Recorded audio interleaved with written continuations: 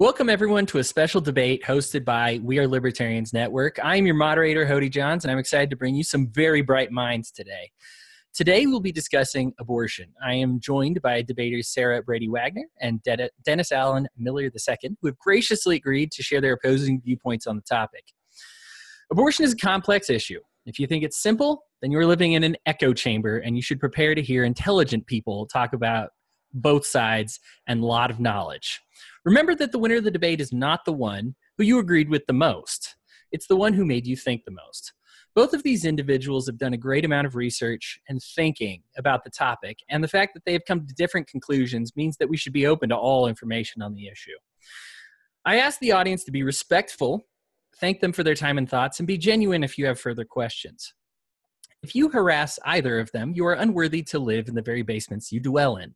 I also wanted to thank Donald Keller for assisting me in designing this debate format. Debaters, let's review this format.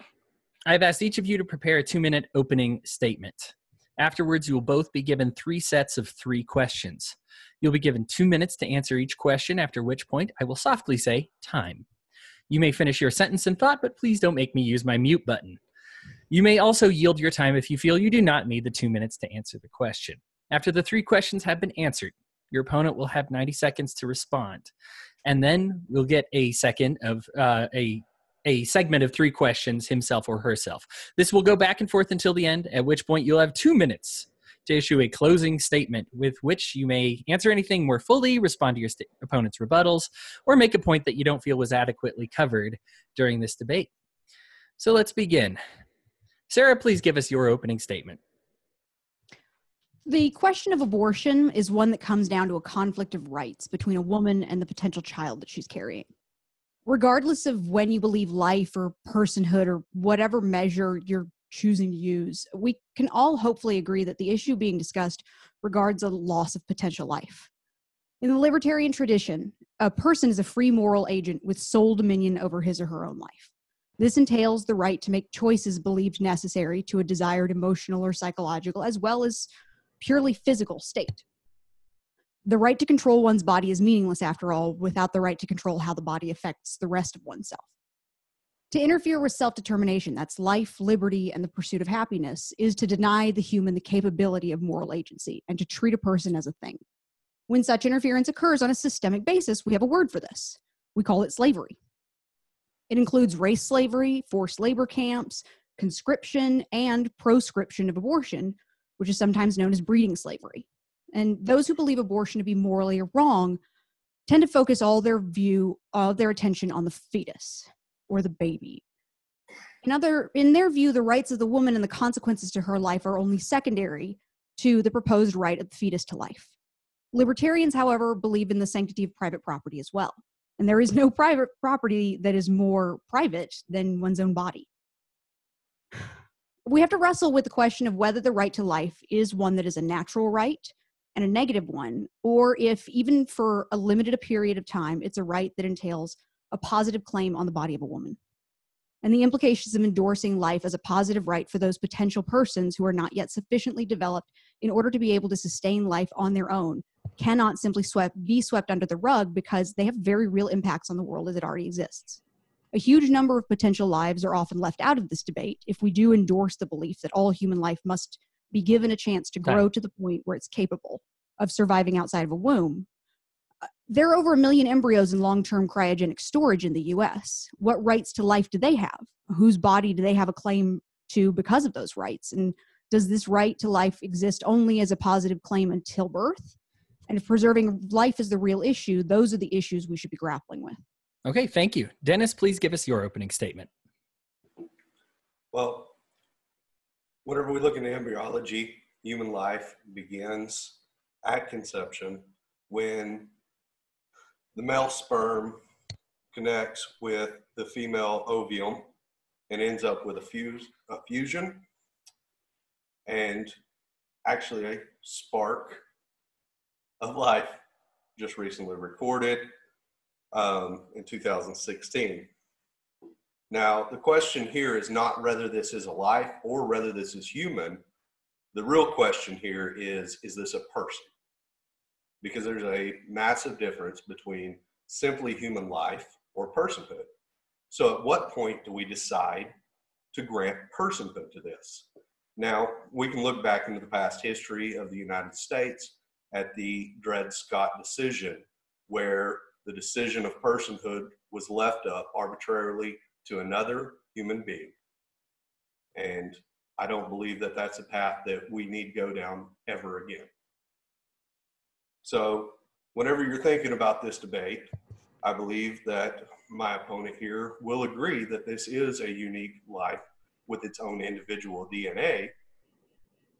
The only moral issue in this debate, or legal issue in this debate, is whether we are to grant this life personhood. I say yes because whenever we draw a moral distinction in what humans we decide to grant personhood to or not, it's always morally reprehensible, and history will look back on us in fear. Okay, thank you very much. Sarah, we're going to start with you. These first three questions are from me. Question 1.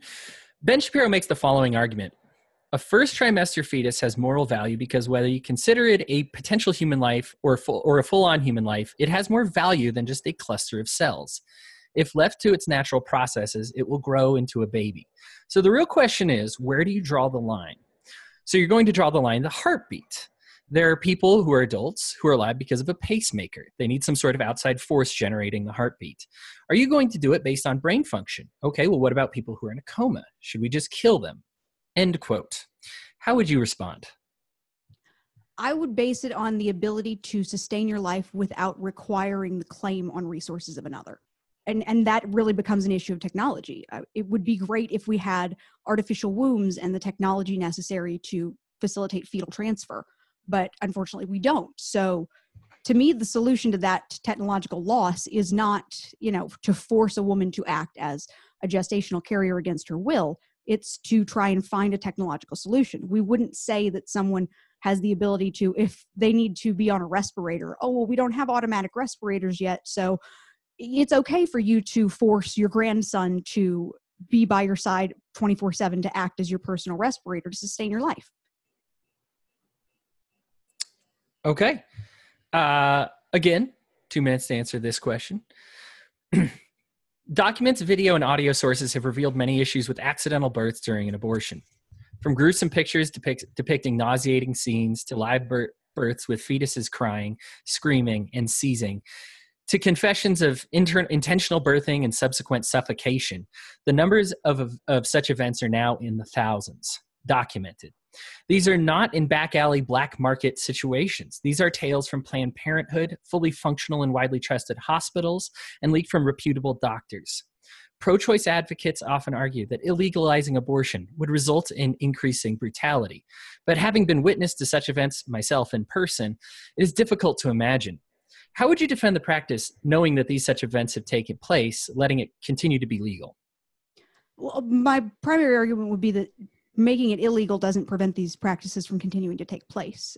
That's one of the problems that we face, is that this is a social issue that we're trying to solve with an initiation of government force. And what does that look like? It looks like forcing women to give birth against their will. In cases of very late term pregnancy, I think the issue that really needs to be looked at is the viability of the child itself. And that improves, again, with technology. But when you're looking at that viability, you have to look at it as a whole concept. One thing that has come up a lot recently is the idea of late-term abortions, or third trimester abortions, where in developed countries there is very much arguably an ability for that child to survive independently. But the cases that are actually being presented with this issue of should abortion be allowed are not necessarily cases in which a woman just does not want to be a practicing mother, or doesn't want to raise the child. It is an issue of that there are very difficult medical conditions, and if we're talking about minimizing suffering, then is it better or worse to force a mother to birth a child and then watch them just slowly die? I don't necessarily think there's any solutions to this that come out with everything being rosy. But if we're going to try and minimize force, we also want to make it easier for the alternatives to not be so scary. We need to make abortion, yes, is an option, but if adoption is an easier option, and the time that in physical resources that you have to commit to a pregnancy before you can remove it without killing your infant at that point, we should be able to do that, and we should make adoption much more easily accessible and not such a, I mean, the system that we have is not one that most parents would want to put their kids into. Would you rather put them into a situation where they might suffer for the rest of their life, or let them die? That actually leads perfectly into my next question. If many and most pro-choice movement believe that having an abortion should be rare, aren't we essentially admitting that it is unethical, as there's no ethical dilemma with doing too much of a good or acceptable behavior? And if we accept that the procedure is unethical, aren't we quietly confessing that a life has been destroyed? Absolutely. And I don't think it's something that anybody should take lightly. I'm not going to argue that there are not people who take it lightly, but there are also people who take murder lightly. Not saying that that is, indicative of a moral good, that there are people who exist who take this very serious subject lightly. When we're talking about just that, the destruction of life, if we are going to make it an issue of a positive claim, we really, like I said, we have to address the lives on the other side of that line of, are you already within a woman who you could potentially make a claim on? I think we have to consider that issue, holistically. Okay, sure. Dennis, you have 90 seconds to respond, to issue a rebuttal for anything she said. Okay, I was just wondering about the issue there that you covered about viability. Where? Because whenever we're talking about somewhere like New York, the viability is going to be at 21 weeks. But if we're in northern Montana, the viability is going to be at 35 weeks. Mm-hmm. If I were to take a pregnant woman from New York that's 22 weeks along and move her to northern Montana, does that life have any less value for that geographical switch? Absolutely not. And I think one of the things we've agreed on is that all of these lives do have value, and that the loss of any of them is very tragic and is something that we're trying to minimize. The issue there is, again, access to technology is tragic, that depending on where you are, even within the same country, the ability of you to give, a chance at life to a child is limited based on, what do you have available? Where's your local hospital? What resources do they have?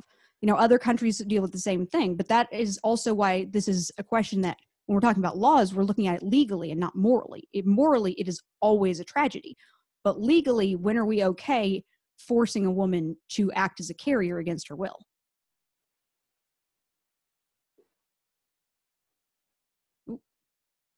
We can't hear. Sorry, we're still on your time, Dennis. Did you want to follow that up with anything? That's fine. Okay. Let's move on. Dennis, these questions are now for you and from me.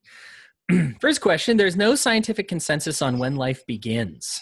The chromosomes begin to grow immediately, but DNA takes time to develop. After that, brain, hearts, fingers, and other parts grow at various times. When is it a life? And without scientific backing, how are you not forcing your morality onto someone else? Well, I'm someone who believes it's a life at conception and implantation. And I believe embryology has actually been very clear on this, that as the fertilization happens, it becomes a life from the male germination of the ovum and has its own unique DNA. It is a living, potential human being. So okay. I believe the science is pretty settled whenever it comes to embryology. Okay. Second question.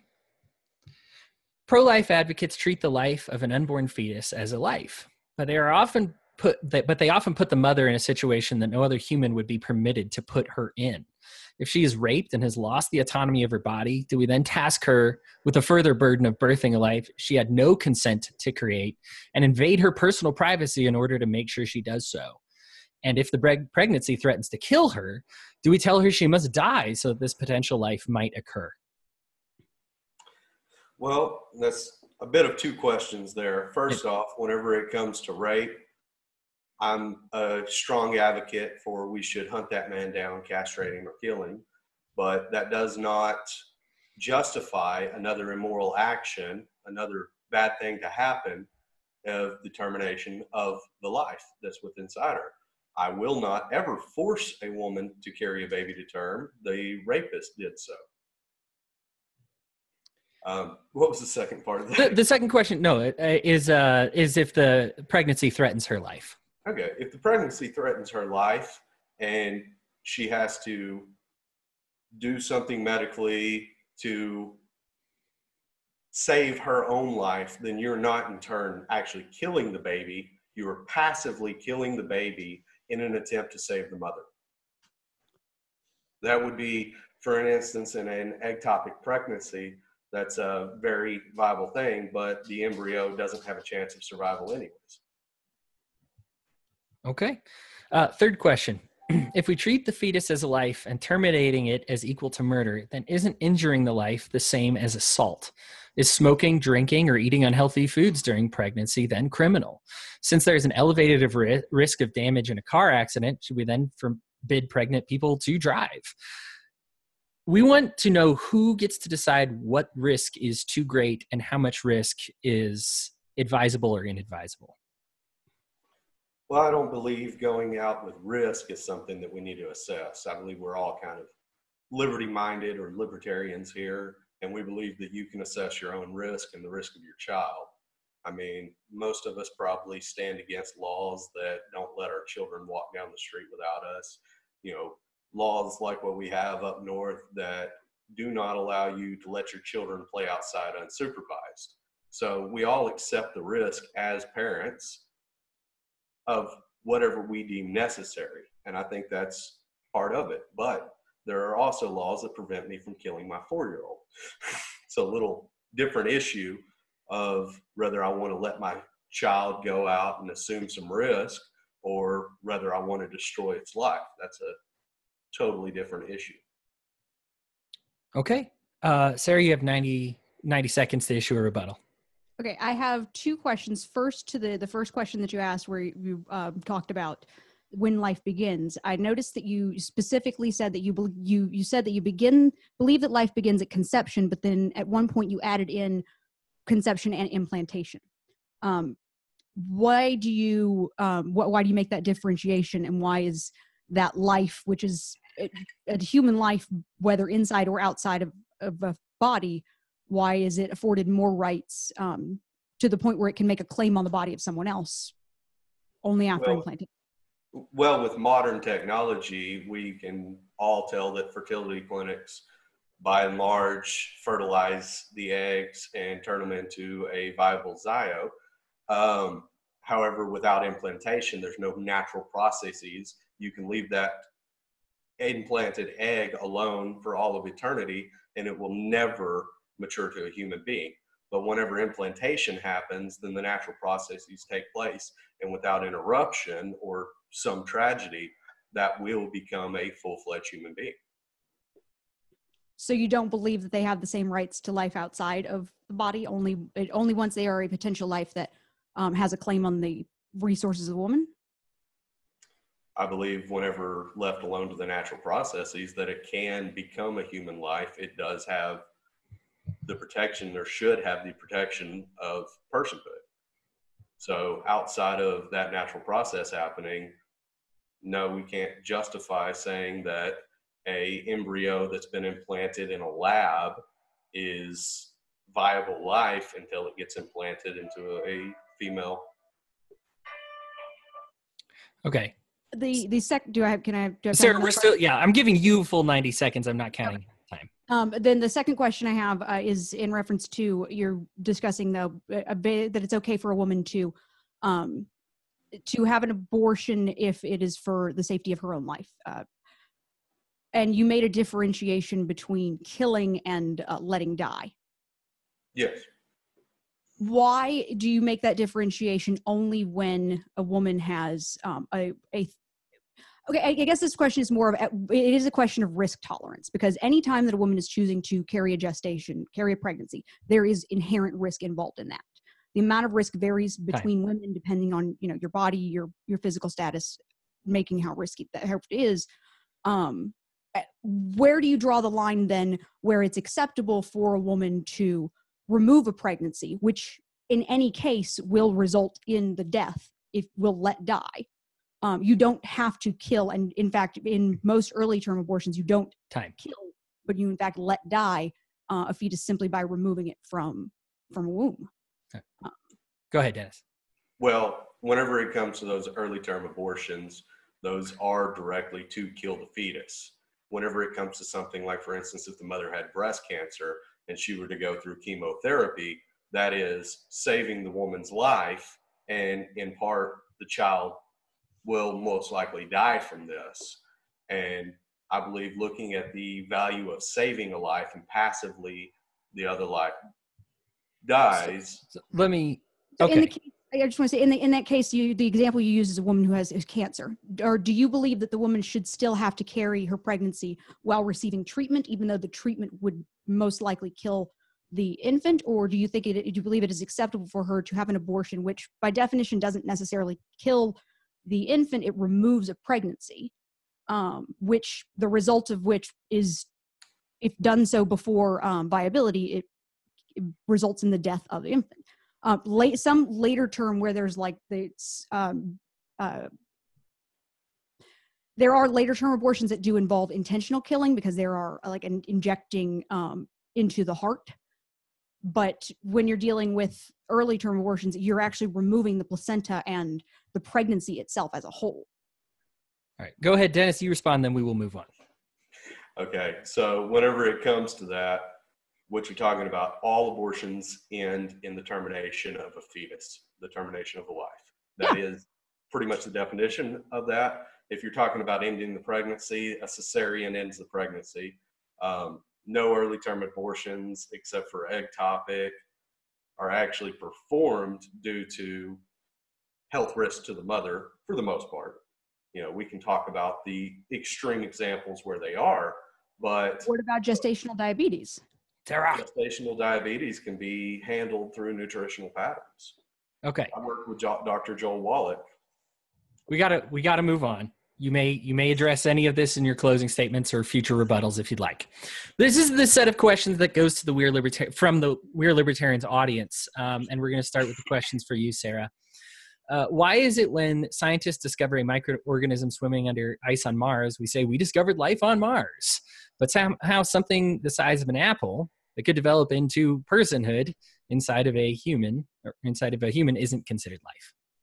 I mean, I think we've already addressed that, and I do consider it life. It is life. And in fact, I think it's arguably a person. I think that extends further back than most people will give an accounting for. And I think that's why we even have this debate in the first place.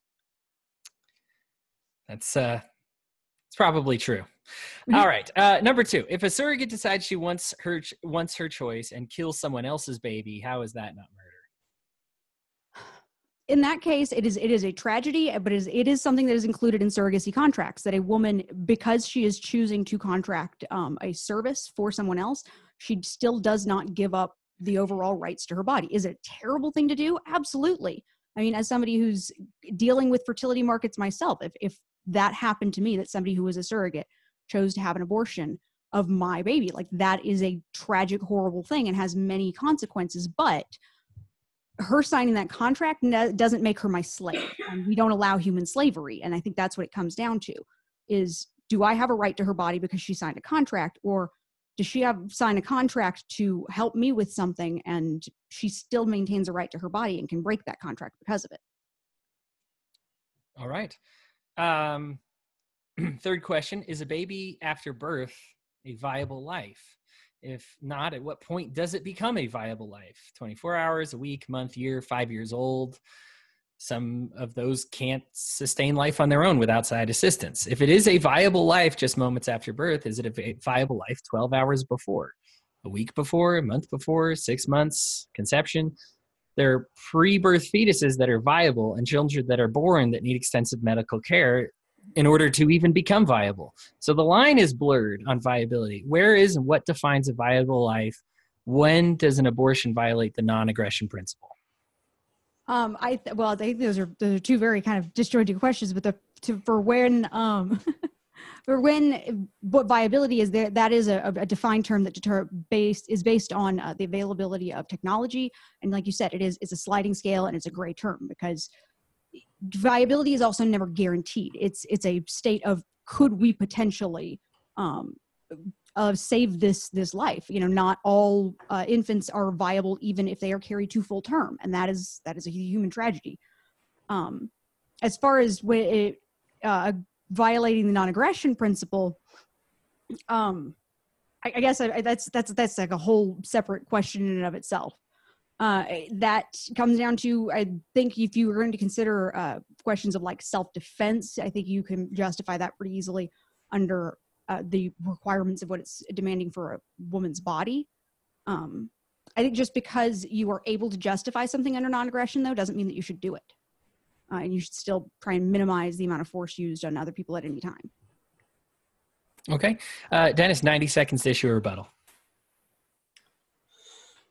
I don't really have anything to rebut on that. I think that was a pretty good answer. Okay.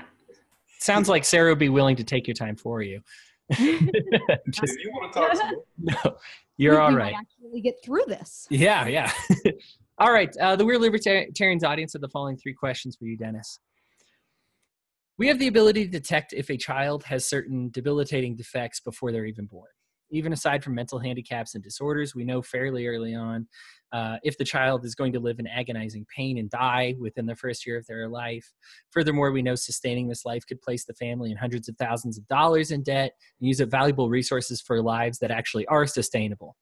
Is this life worth that anguish caused to the family and to the child itself? Is it worth the mother going bankrupt for? Well, I think that the complications with life, whenever we're talking about something like this, I mean, do we really want to become eugenicists? You're talking about any type of handicap, mental handicap, disability, anything like that. What would happen if Stephen Hawking's mother would have discovered this? I think a world of physics and the whole world around us would be a little bit different.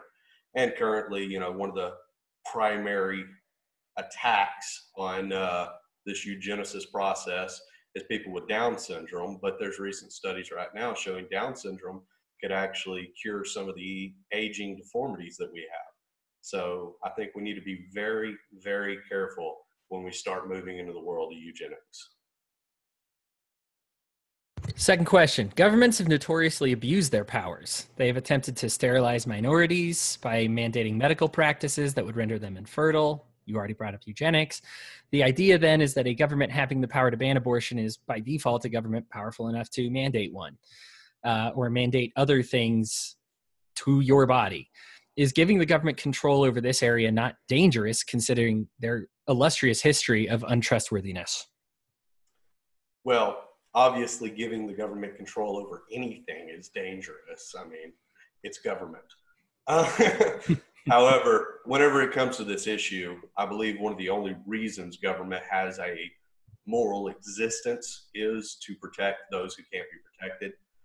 Whenever it comes to our federal government, one of its only reasons for existing is protecting our shores from invasion and protecting us like that. I believe that living in a civilized society, one of the most moral reasons we have is that we do not go into mob mentality. Instead, we let the government have a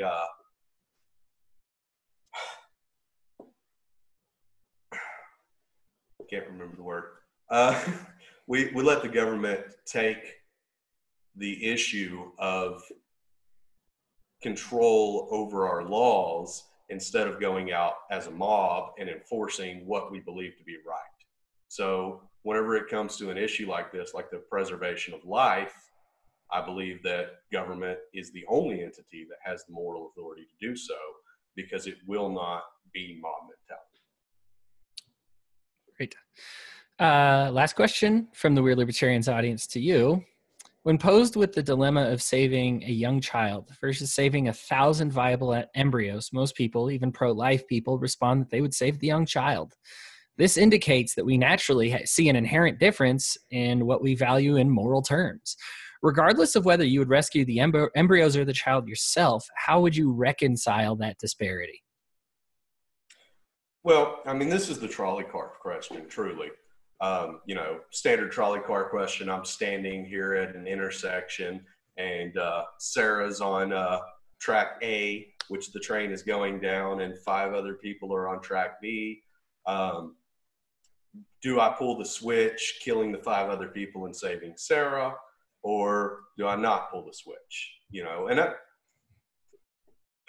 that right there is, do I passively let people die, or do I actively interject and kill another? And it's not really the greatest issue. And we can break it down another way like this. You know, you're in a fertility clinic, you have 2 viable embryos that are yours. You know they will implant and they will bring your baby to life. Or you have the other room with 100 screaming adults you could save. Which one do you do? These are moral intuitions, but that doesn't actually justify which one is morally correct. Okay? It's just moral intuitions. And like we said earlier, where I talked about the life of the mother if she had cancer versus the life of the child, it's obvious that anyone has a moral cognition to believe that the life of a living human being that's already living, breathing, fully viable is a little bit better, but that's just a moral intuition. It's not a justification. Okay, Sarah, you have 90 seconds to respond. I mean, I don't have too much of a response other than that, you know, you acknowledge that there is a difference and that there is a, you know, in this conflict of rights, there is at least some intuition towards preferencing the woman. But I guess, how do you rectify and justify the line drawn towards what are you comfortable, you know, enforcing on a woman as opposed to what is her right to choose? You know, pregnancy and gestation, even if just done once and you give the baby up for adoption, that is a huge risk that any woman is taking on, and it involves permanent physical changes that carry with you for the rest of your life. Why is that not equally valid? Can you clarify that a little bit? So, and you're talking about the cancer, and that the woman, you know, you said there is an intuition that the woman's life, a woman, you know, an existing life as opposed to a potential life, has some more value. How do you justify the amount that right is reduced to make it justifiable, just because it's a change that I guess is a change that is acceptable? Well, like I said, it's not a justifiable position. What it is a moral intuition. We have those all the time.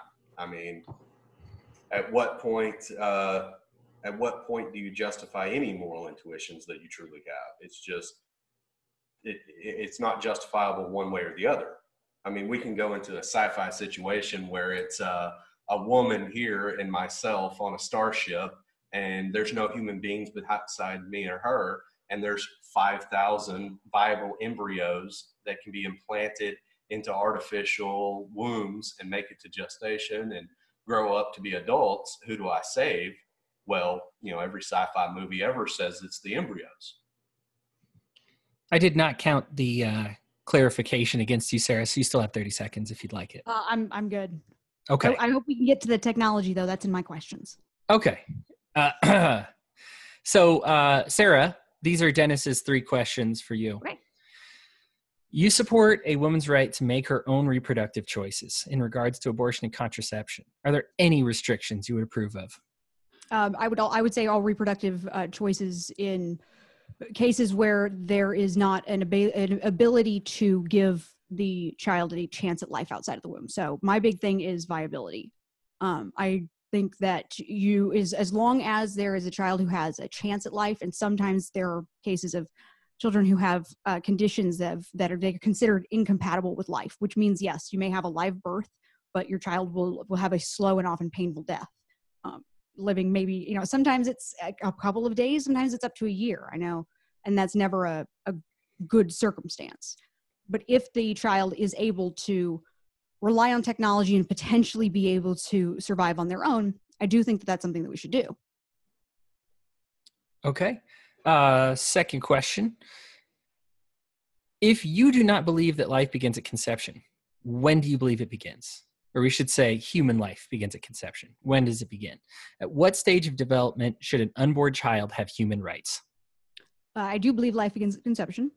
I believe that conception is a process. It's not a moment. A lot of people want to think of it, like you said, like that spark, but that moment of fertilization, is that the spark that we're going to consider, or is it the moment of implantation, like you had mentioned? All of that is in the process of conception, and what you're conceiving of is a pregnancy, and a pregnancy is a potential life. I think that once that potential life can sustain life independently, yes, we all have resources and needs. You know, we can't all sustain life independently if we don't have access to food, and infants are no different. They have different levels of need for help, but so do different adults. I think that if melding that in kind of muddies the issue, that what you're talking about here is not just a claim to some anonymous other person's helping you to survive. It is a specific person. You're making a claim over their physical being. Okay. Third question. So taking rape and incest scenarios just out of the equation, under what circumstances would you encourage your sister or daughter or best friend to get an abortion? I wouldn't. I would offer to take the baby personally. Okay. Dennis, 90 seconds to issue a rebuttal. Well, whenever it comes to this, you're talking about viability being kind of your offset there. And you're talking about like when the child's born, someone else can take care of it. If a mother does decide to bring the child to full term or has it at 21 weeks and the baby is allowed to live and she takes it home, at what point is she allowed to negate that responsibility and pass it on to someone else? Or is she actually liable for feeding and taking care of that child because she took on that burden? Well, I think that falls not under an abortion debate, but under just parenting laws. And the way that we've dealt with that is that, yes, as long as you've taken on the responsibility of parenting this child, you always have the option of giving that responsibility up. We have an entire state system, which is not great, is not a wonderful system. I wouldn't want to put my kids into it, but it is a system that we have set up to ensure that you can't just, if you do not feed your child and you do not pass them off to another entity, that's neglect. That we have that under different laws already. Dennis, you still have 45 seconds if you want it. No, that's fine. We are efficient. You really are. You really are. I was amazed that you were both willing to let each other answers during the rebuttals. I got to be honest with you, I was much more ruthless during my debates. You only had to sniff at me once. I was like 90 seconds, and it's going to be all me. You've both been real. Let's get through these without a fight, and then I'll sing your praises. Dennis, these are serious 3 questions for you. How would you enforce a ban on abortion without stripping women of their privacy rights? Well, first off, I believe the privacy rights in Roe v. Wade is what we're going to go into. And I think that was kind of a terrible decision whenever it comes to that, because that actually leaned on the 14th Amendment instead of the 4th Amendment if it was actually a privacy issue. However, whenever it comes down to it, any medical procedure that we look into actually strips you of your privacy rights. If I were to go into a psychiatrist and say that I am personally thinking about going and shooting up this school, then I would be called onto that, and my doctor would actually have a legal obligation to report me to proper authorities. That's not really a violation of my 4th Amendment rights or my due process rights for some weird reason. The 14th Amendment, like Roe v. Wade, what that is actively preventing my attempt to end life. All right. Second question. What rights do you afford to the more than 1 million embryos in frozen storage in the U.S. alone? Well, like I said, those are embryos that cannot be put through natural processes on their own. When left alone, there is absolutely no way that those can turn into a human life. Thus, there's nothing we can really do about that.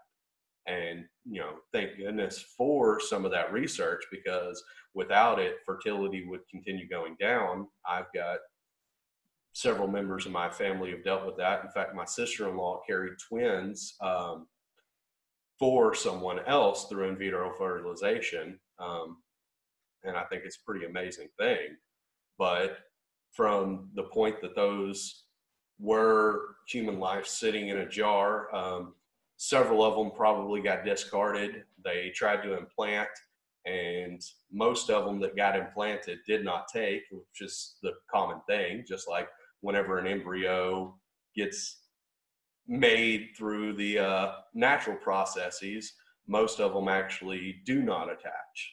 So if we were to say that other than attachment, just the conception alone without the natural processes going through that, then what are we going to accuse every woman out there who's hasn't had a egg attach whenever it got conceived, a murderer? I disagree with that premise. Okay. If technology were made available, which allowed a woman to transfer a pregnancy to an artificial womb, but doing so would involve a risk of the fetus dying in the process, essentially being aborted, would that be an acceptable alternative?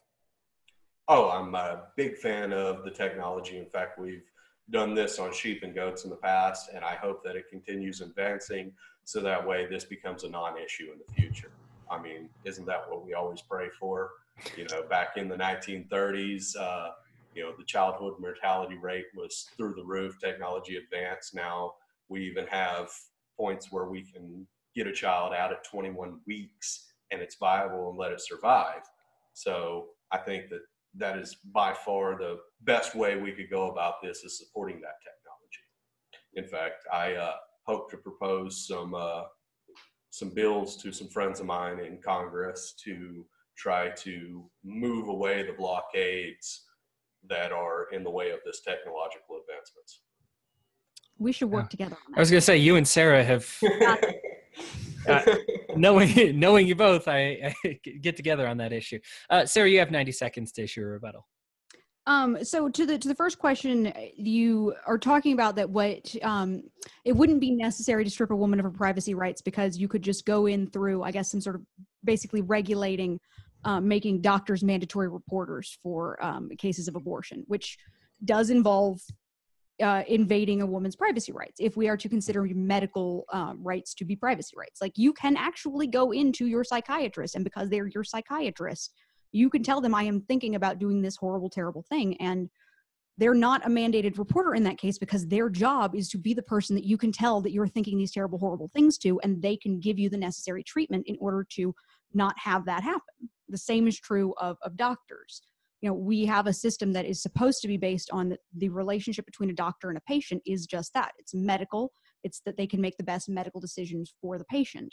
But what you're introducing is the idea that we should make doctors mandatory reporters, that if a woman wants to come to you to remove a pregnancy, that you should report her as a potential murderer, in which case that goes back to my original question. What do you do with her at that point? How are you going to enforce that you're not allowed to remove this pregnancy? And more than that, what about the women who aren't going to need to go to the doctor? Because you can have an abortion by yourself in your own home if done early enough. Okay, so whenever it comes down to that, the doctor would not be reporting you like you were talking about in the psychologist instant. I'm thinking about blowing up this school and I'm going to blow up this school are two different instances. If I say, hey, I'm going to blow up this school, my doctor is actually under legal obligation to report that to the authorities. There's a big difference there. Now, whenever it comes down to it, I believe the woman actually, in most cases, since 1973 is when Roe versus Wade passed, most women do not have the mens rea to say that's murder, and I would never advocate for women to be arrested for murder for this. It's the doctors that actually take on the punishment whenever it comes to this.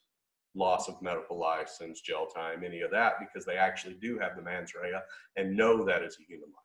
So how would you enforce it on the women themselves? So if a woman doesn't need a doctor, if you're able to get access to a medication or chemical that allows you to have an abortion within your own home, how are you going to enforce the idea that, no, you're not allowed to do that? You have to, what are you going to do that's going to make that woman carry that baby to term? Dennis, go ahead and answer that, and then we will do closing statements. But you can go ahead and answer that, Dennis. There's absolutely nothing you can do in that instance. What you're looking at is, hey, a buddy of mine wants to go shoot up some heroin. Should I automatically make dosing centers for heroin legal for that, or no? I would say I'm libertarian, of course. But you should minimize the harm necessary if they're going to do something like that. Don't act government force.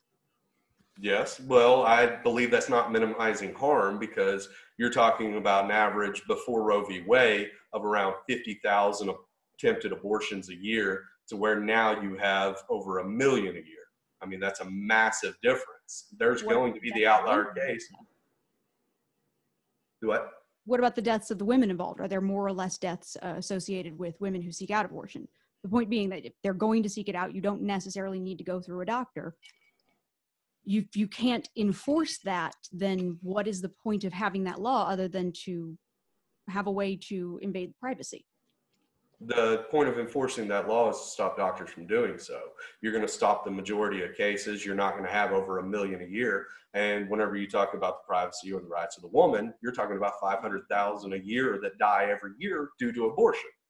And more of them die due to childbirth. More than 500,000 Yes. women die a year in the U.S. due to childbirth. Oh, yes. In the U.S., childbirth is significantly more dangerous than abortion. That sounds like a good place. I mean, we may agree to disagree on the statistics, but let's go ahead and do our closing statements. Sarah, 2 minutes to deliver a closing statement.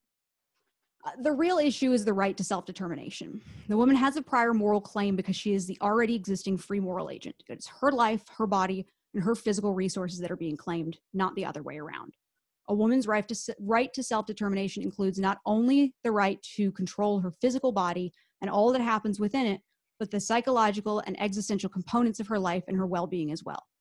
In the case of an unwanted pregnancy, the existential choice for a woman is not between abortion or no abortion. It is between abortion and compulsory childbearing.